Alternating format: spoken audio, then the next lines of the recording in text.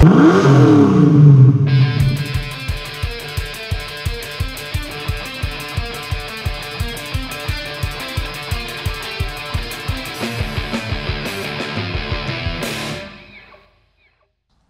to Octane Vein. Today I'm taking a break from the alpha build, which I probably shouldn't be doing because there's only 27 days till I depart for the Nürburgring, but this has been in the diary for quite a few months and this is an opportunity that I can't miss. So I'm currently at my mate Paul's house to pick up this. Now this is an M52 B28, and for those of you who aren't fluent in BMW, that is a 2.8 litre 6-cylinder engine out of the E36. Now the E36 is the 3 Series from the 90s basically, it spanned the whole of the 1990s. Now this engine is actually out of this E36, which is Paul's project car. So this car now has a 3.3 litre Alpina engine in it, so this one is available for me to put in the E21. Now the engine swap isn't the only thing that Paul's done to this car. This chassis on this car is now absolutely immaculate. There's no rust on it whatsoever. And I'll be featuring this car in much more detail later on in the series.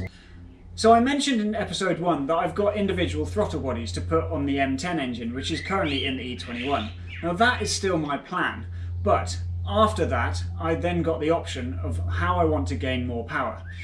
So I could turbo the M10, which I could do using the inlet manifold that I've got from the Nissan Pulsar GTIR, which the throttle bodies are off. So I could then turbo it, and that would take me to anywhere between 220 to say 250 brake horsepower quite happily, without having to do anything else to the M10. Or the alternative is to put a straight 6 in there. Now that's where this engine comes in. And I think that's probably going to be the direction I'm going to go, especially as now I have an engine. Now this engine had 193 horsepower when it was fitted to the E36 328. Now that's already almost 2.5 times the power that the E21 has got. But there's many things that you can do to tune these engines quite easily and get a little bit more power. So when Paul was running this in this car, he actually had about 220 horsepower. So that's getting to the level where I would be really happy with that amount of power in the E21, which weighs only about a ton. And the other big thing about this is it's naturally aspirated horsepower. I don't really want to go down the turbo route if I'm putting a 6-cylinder engine in. So to be somewhere in the region of 220 or maybe a little bit more, then I'd be really happy with that. So this engine is my way of being able to do that. The other good thing about this is it's almost a straight swap. So this has the same engine mount positions as the M20 engine, and the M20 was the 6-cylinder version of the M10, which is in the E21 at the moment. So the subframes on the E21 are different for the M10 and M20 engines. However, I've already got hold of an E21 front subframe to take the M20 engine, and therefore this M52 will then fit straight onto that subframe. So from a point of view of fabrication and getting the engine to fit, there's not actually that much to do. Now the gearbox and the prop, that's a different matter. The gearbox isn't going to fit straight in, and I don't know if I'm going to have to modify the transmission tunnel or anything like that, but you know, that's not too difficult. So they're not jobs that I'm really that worried about.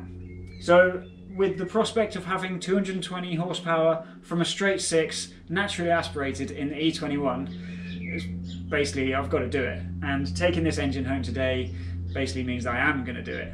So it's not going to happen for a while. Obviously I need to finish the alpha first.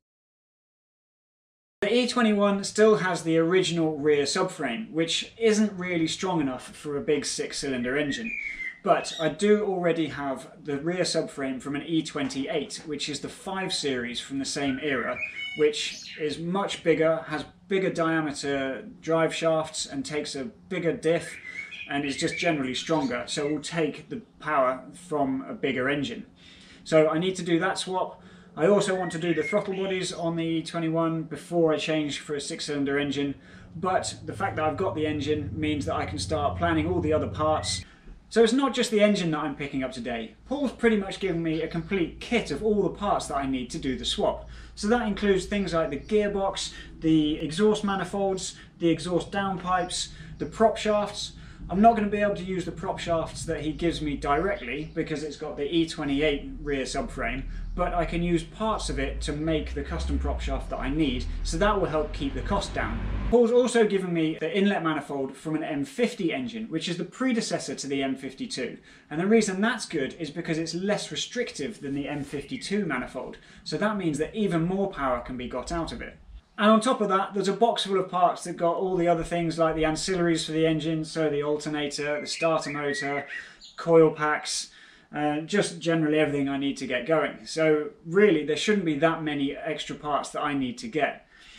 So I'm really excited. As I said, this isn't going to be happening for quite some time, but the fact that I've got the engine means I know I'm going to do it.